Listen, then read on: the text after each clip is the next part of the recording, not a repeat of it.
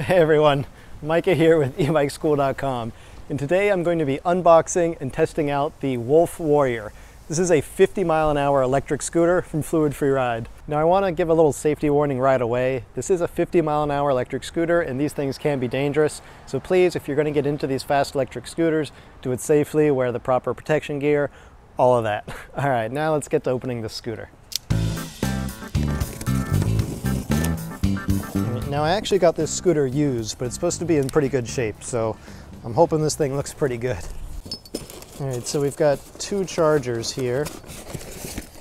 I imagine there are two charge ports because these things have huge batteries.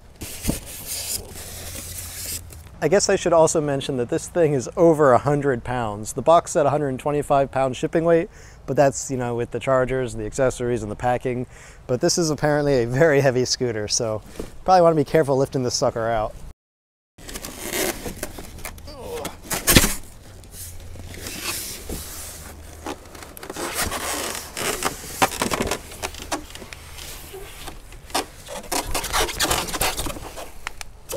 Get off of there.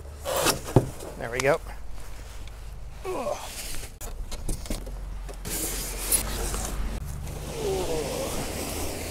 right, so here we've got a scooter.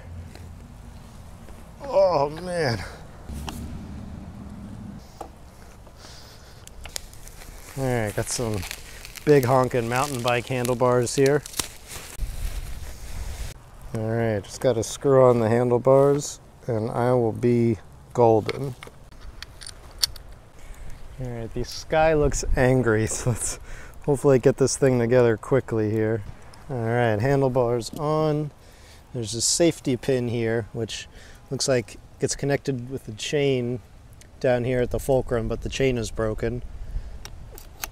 But that's okay, I can fix that chain. All right, so for a used scooter, it looks pretty good. Turning on is a good sign. Man, this is a honking kickstand. This is the biggest, nicest kickstand I've ever seen on a scooter. All right, lights turn on. Oh, a loud horn. Let's do a little test here. Woo! All right, now you should not ride these without a helmet. I am going like 6 feet here. All right, so it works. Now it's time to get geared up and go test this thing for real.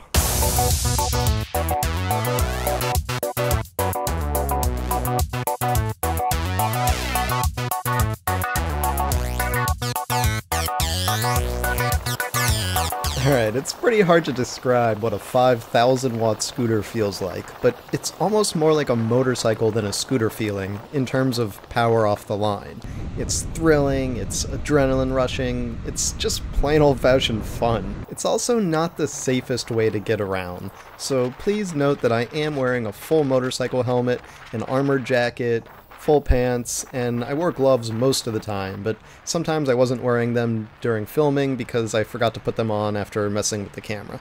But I definitely recommend suiting up if you're going to be riding fast electric scooters like the Wolf Warrior. And on the subject of fast scooters, I want to talk for just a minute here about the efficacy of these types of vehicles and whether or not they are quote-unquote worth it. I'm not talking about worth in terms of money either. I'm talking about whether they're worth the risk. I'm not going to sugarcoat it and say that these things are safe, because they're not. If you hit a big pothole at full speed, you could get messed up for real. If you're not wearing a helmet and you go down at 50 miles an hour, you could be eating through a straw for the rest of your life, or worse. That being said, it's not like I shy away from these things either. This isn't exactly my first spin on a 40 to 50 mile an hour electric scooter. I've been on the Turbo Wheel Lightning, the Cabo Mantis, the Curus NF, and the Dualtron Thunder, all of which provide amazing speed and performance. But with great speed and power comes great responsibility. You'll notice that I'm riding on smooth roads here, and I'm riding responsibly, not like a hooligan. You'll also notice that while it's fun to get these things up to their top speeds, I don't hit 50 miles an hour very often. Instead, I spend most of my time cruising around in the 30 to 40 mile an hour range, which is plenty fast for suburban and city riding. Sure, the high power means you can reach those high speeds if you want, but I prefer using that high power for its excellent hill climbing and acceleration, not just the high speeds. And there's one other thing that I love about high-power scooters, and that's the ability to perform well off-road. Now I have street tires on this Wolf Warrior, and so this is not at all the setup you want for sand and dirt and rocks, but it's actually working decently well. I mean, I'm sliding all over, sure, but the power is there to rocket me across all of this different terrain, as long as I don't wash out due to lack of traction on these street tires. Between the high power and the awesome suspension of the Wolf Warrior, which is honestly some of the best scooter suspension I've ever tried in an off-road scenario, this thing is hilariously fun off-road. It gives me just so much of a rush, maybe even more than hitting those high speeds on the pavement. So if you can get your hands on one of these scooters, or are prepared to lay down the cash for one of these, which I believe the Wolf Warrior's around $2,999 right now from Fluid Free Ride, then I highly recommend that you find some area like this where you can hit the dirt and play around off-road, because this is just too much fun to pass up. And that is one of the biggest benefits to these high-power electric scooters, in my opinion. Yeah, they make great commuter vehicles because of that high speed and power, but they also make awesome off-road recreational vehicles. Doing double duty like this is something that most scooters just can't handle, but the Wolf Warrior, it just eats this stuff for breakfast and it asks for more.